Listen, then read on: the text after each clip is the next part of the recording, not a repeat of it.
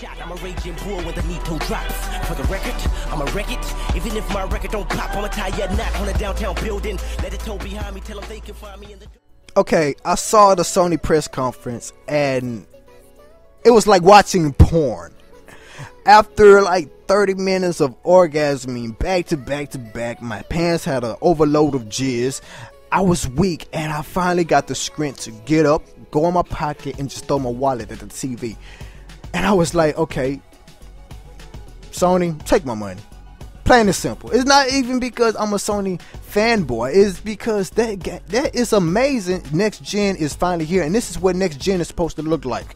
Not the Wii U. The Wii U, I'm sorry, is not next gen. As much as they try to say it is, it's not next gen at all.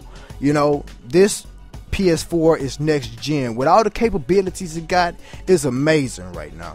You know, and you know, I'm not going to sit here and bash the Xbox and the Wii U. I'm not going to sit here and bash it. I'm going to tell you all why it's a good thing that Sony is going to survive. You know, with all the things it's putting out.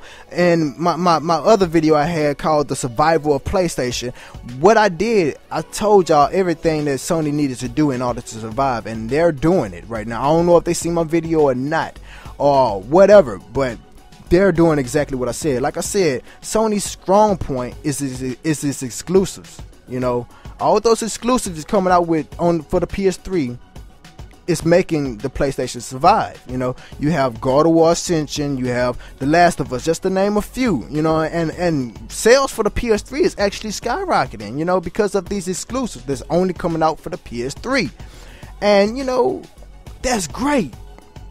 PS4, the press conference, great. All the things you could do, live stream, play on someone else's game. You could just take over the controls for them. I mean, that's next gen. I never thought we would be able to actually sit there and do something like that. I would never even thought of nothing like that. But okay, we're going to be able to do that. But those exclusives, I told y'all that there was going to come out with Infamous, another Infamous for the PS4, and what's happening? Infamous 3, and that game looks amazing. I can't wait to see where they're going to take it, because at the end of Infamous 2, if you played as the good guy, Cole dies, but if you play as the bad guy, you know, Cole lives, but humanity dies and all that crazy stuff. But I mean, I just cannot wait to see what they're going to do with that and what other exclusive games they're going to come out with. And this is a good thing for both consoles, for the simple fact that it's going to make the Xbox step up. When they announce the Xbox 720, expect great things. Expect it to have some great things. You know what I'm saying? I mean, I'm finished with all that. You know, in the comments area below, let me know what y'all think about that, man. Because honestly, the PS4 is looking to be great, and it's looking like we're gonna have 2 years of great gaming.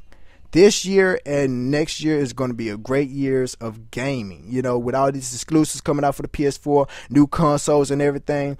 With that being said and done, this is Gamer Center 4360. Like, favorite, and comment and all that good stuff. And I want to know in the comments area below, if you watched it this long, do you think I should upload every day now, or increase my uploads? Because I'm thinking about doing it. I don't know.